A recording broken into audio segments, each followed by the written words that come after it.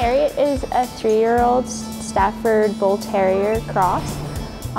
She is a bit of a big girl, but she's very sweet and she does love being around people. She would probably be best in a home with older kids and no other pets, as she can be a little particular about who her friends are. But other than that, she's a great all-around dog who just loves to play and be around people all day long.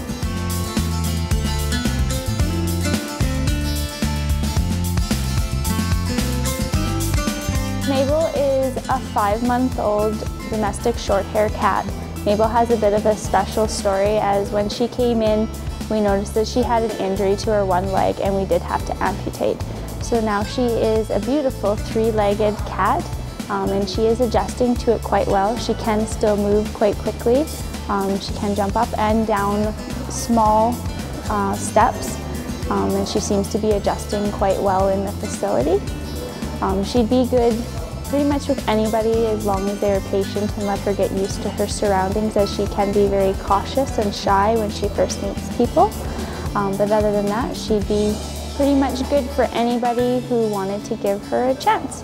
And if you'd like any more information on her or any other animals at the SPCA, just look at our website.